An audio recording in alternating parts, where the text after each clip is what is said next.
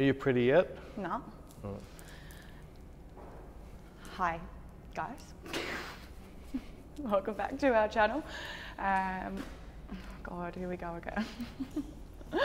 We are not allowed to travel, but we're still going to show you what we do when we do travel. That was a really bad introduction, that's fine. I did say what we carry when we travel. Yes, so let me try this again. Let's start, take two. Take two. Hey guys, welcome back to our channel. We are about to go into lockdown again tonight. Yay, so excited. And obviously we can't travel, but we're still going to do a tutorial for you lucky people who can travel to show you what we carry with us and how we do shoots when we are traveling, how Peter does shoots just like in Airbnbs, I guess, with what gear he would bring with him. And he's probably got some more things to add to this that I've forgotten because introductions aren't my thing, apparently.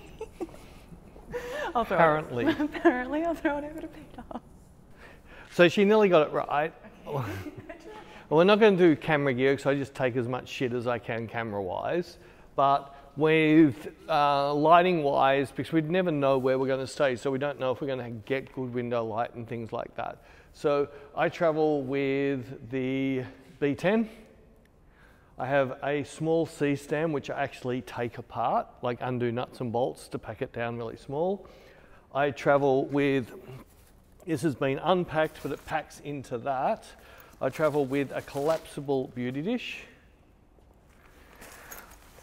I travel with, I would go with a large umbrella but it won't fit in my suitcase because of length. So I go with the medium umbrella, a deep dish, with a diffuser sock on the front of it. And I travel with the Paragos, which is, I used to use a roto light, but I find this thing amazing. Absolutely, and then I'm not sponsored by them or anything. This thing I can just put in a Sony battery, or I can put in your normal AAA, so I use a Sony battery, but this gives me full RGB and it is powerful as. So I love this thing just to give a kick if I need a little bit of kicker light with natural light. And just my tripod and a monopod, and that's, besides camera gear, that's all I travel so I can turn any Airbnb or something into a studio. So what we're going to do today is we've got the amazing RaRa. And we're going to do, we've picked out 4 different looks that we're going to replicate just using this little B10. So to show you that I can shoot all these looks with the B10 or close to. So it'll be, we're going to start off with a high key with shadow on this wall as my first light. All right, so my picture, that first reference picture, so we just want to get a nice black shadow and give it a feel of sunlight. So I need to get that light up high. I'll get it turned on. All right, so I'm going to bring this fairly high, just going to use the bare bulb.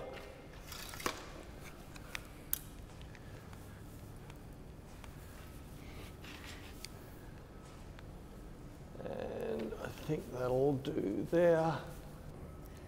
100 ISO, let's just snap off a test shot. Now this is aggressive, like I'll have to work RaRa, she's going to see this picture and hate it, but I need to pose you for this, so don't worry about this, all right? Yeah. Right, so you'll see what I mean by I need to pose her for this. This light is a very harsh light, and for that you can't just do chin into camera with this. This is a what we call Vogue stuck up bitch light, so I need to actually get RaRa more in that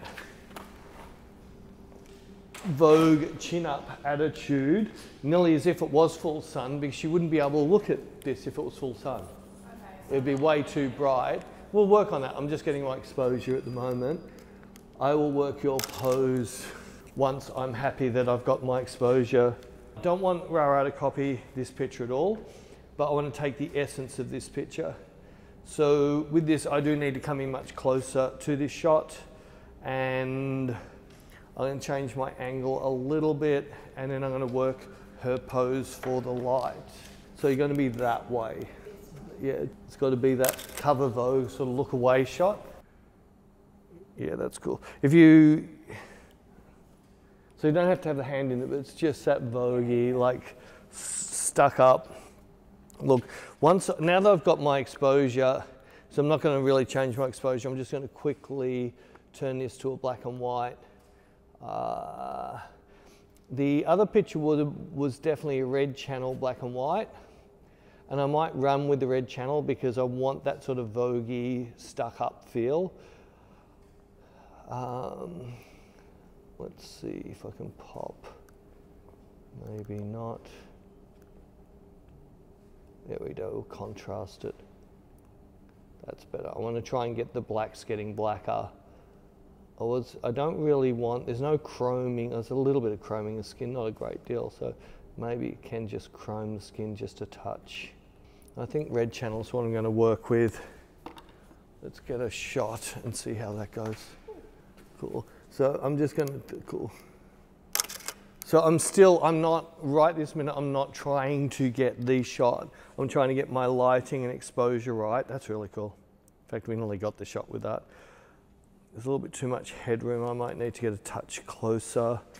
Like, I don't like the lining wall. I'm going to have to Photoshop it off anyway. Another step that way. Another step. Let's just try there.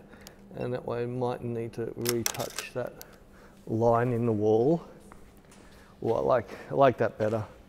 Yeah, I like where the shadow's gone. To me, this is too much the nose, and her face is the shadow, where I want this sort of blob happening. Yeah, I'm actually really happy with that. So now I've got my exposure set up. I've got my black and white and everything set up. I'm just want to now get the feeling. The only other thing that we've got on my picture here, see we've got movement. I want to get a little bit more movement into there. So I've got my favorite windboard. With RaRa, she's not going to move much back and forward. So I'm going to take a focus on her. Cool. There, I'm cropping my picture in. Nice. That's cool. It does need to be a stuck up, chin up shot. And with this, I'm now going to add some emotion into this. So I haven't looked at one of those pictures, but yeah, these are feeling cool. I'm really liking, that's actually cool, RaRa. Let's refocus one more time and then we'll just shoot off a batch. Cool, that's nice. Cool. Cool. That's cool. That's really cool, I like that. Beautiful, beautiful, beautiful, beautiful, beautiful. I'm certain we've got to have something nice in that. Cool, cool, keep moving, cool, cool, beautiful, beautiful, cool, beautiful, beautiful. I'm certain we must have something there now. Might just do one more, right? It is like really stretch that neck out and keep as tight to the wall as you can. That's it, that's cool, that's really cool. It's only because it's a downlight on, cool. It's a downlight on RaRa, and as soon as she drops, it's going to bring out every single shape on her. That's better, there. It's nearly that thing that whenever I'm training models, they need to understand where the light's coming from and push their cheekbone to the light. That's better. Don't turn into it. That's much better. Cool. Beautiful, beautiful, beautiful.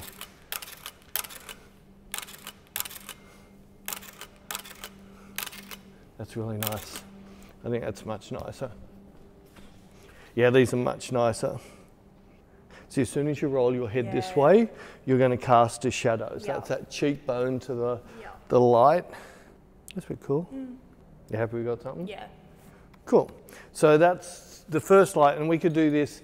Most houses, we're going to have a 2.4 ceiling, so the light's going to be sitting about there, which means if I bring that light in closer, the angle's going to be the same. So I could do this in any Airbnb that has a solid white wall. We will go on to the next look.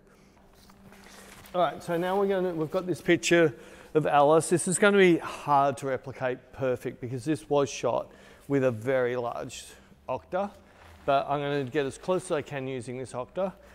Just a trick that I got shown with these socks. If you just hang the sock on here, then open the umbrella.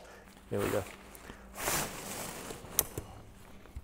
Does that for you straight away, rather than have to try and stretch it round. By me dropping this like this, I've now turned an umbrella into an octabox.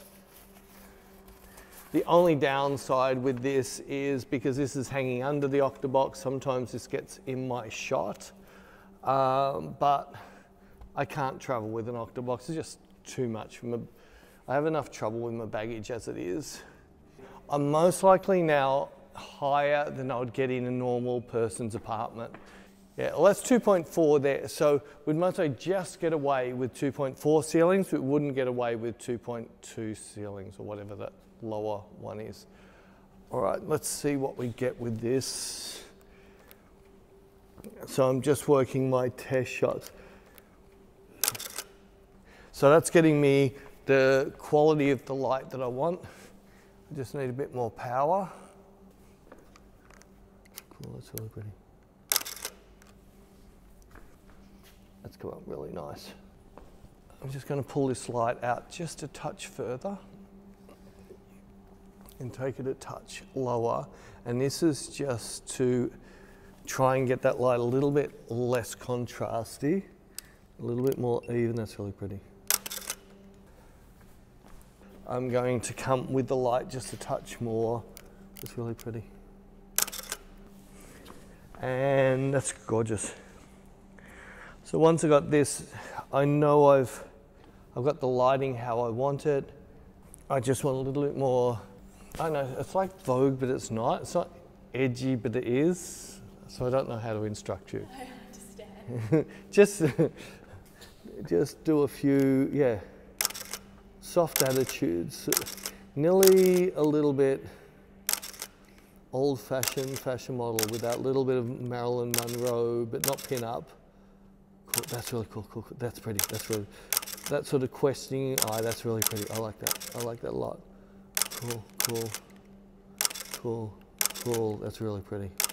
I'm certain I got something nice in this lot. Yeah, these are gorgeous. Again, chin down. Slightly chin up's always going to be nicer. The only tiny little things, I do like eye to eye.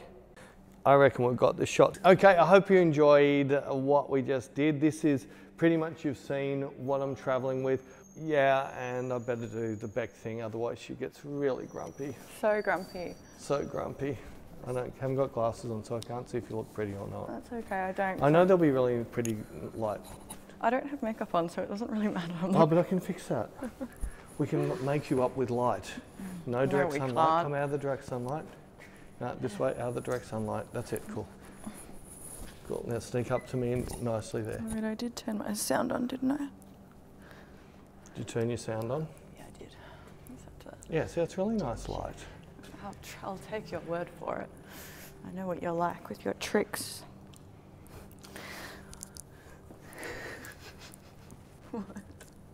The whole world is just waiting for you to wrap this up. I hope that we, not just me, not a selfish person, we hope that you enjoyed this episode, seeing how Peter shoots when we're traveling with the gear that he travels with. We hope that everyone else around the world enjoys leaving their houses and going out while we're trapped inside. But while we're trapped inside, we will continue to film what we can for you guys, and hopefully our government lets us out soon. Fingers crossed. 6 weeks. Yeah, so 6 weeks of me and Peter going so crazy again. Yay! Who knows what we'll come up with this time. But we will do our best to keep up with content, as always, inspire. We were planning on doing Australian workshops, but now every other state has locked Victoria out. So that's kind of down the drain for another 6 weeks at least. Second that is organised, I will be the first to let you guys know. If you want exclusive access to that, sign up to the mailing list, join the group. I hate being a salesperson, but you guys know the drill by now. And If you're new here, smash that subscribe button. I'm totally Don't joking. you dare. And ring the bell for no. Ring the bell. Go to Beck's page and ring her bell. Leave my bell alone. No, I'm too lazy to edit my vlogs. Anyways, I think that's all I wanted to say, but we love you guys. Thanks for the support. And as always, comments and questions, leave them below, and we'll see you guys soon. Bye.